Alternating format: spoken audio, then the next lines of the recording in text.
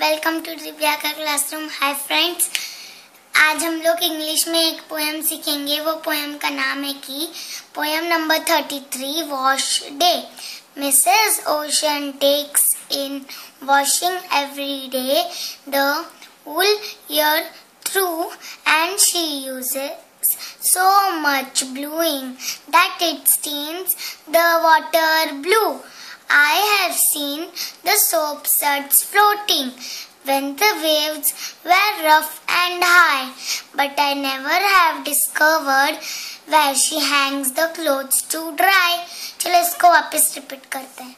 Mrs. Ocean takes in washing every day the whole year through, and she uses so much bluing that it stains the water blue.